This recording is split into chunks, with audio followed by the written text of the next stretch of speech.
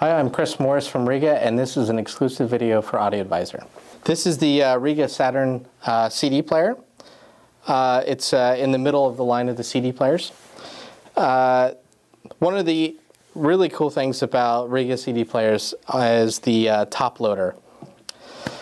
Not only is it fun to operate, but it also helps reduce any sort of mechanical noise by having less motors in the CD player versus a tray or slot loading device.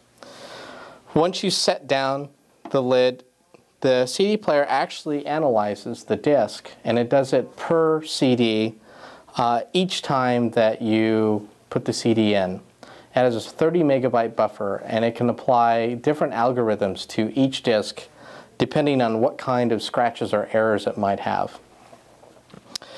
After the signal is brought in, it goes into dual differential Wolfson DACs. So there's a DAC for left and a DAC for right channel.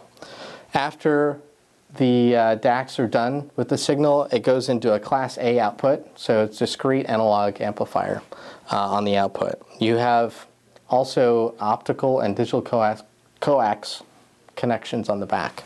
The Rega Saturn also has discrete power for the transport, the digital side, and the analog. So there's separate windings in the transformer for each section to keep everything really quiet, so the noise floor is really low in the CD player, which also makes the CD player sound very analog-like. One of the strongest attributes about any digital Rega product is the analog part of the unit. Everything has a smooth tube sound to it, but also very time and pace oriented. As with all Rega products, the Saturn is made completely by hand in the UK and England. One of the interesting features about Rega is they use the same chassis and box for a lot of their components to help keep the cost down.